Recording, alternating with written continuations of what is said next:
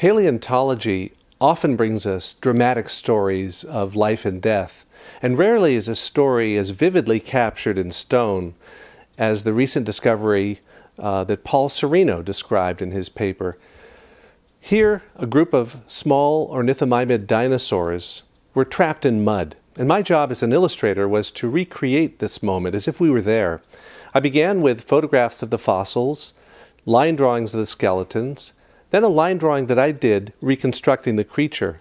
I then built a three-dimensional maquette or model, which I painted, covered with a layer of hairs made from a paintbrush, and then I turned that to find the best lighting and angle to view the scene. Then I was able to take this information into the final painting, which was done in oil. First beginning with a pencil drawing, light washes of oil color in the distance, the ground texture in the foreground, the principal dinosaur, the ones around it, and then the far distance we can see a group of ostrich-like dinosaurs waiting to cross over.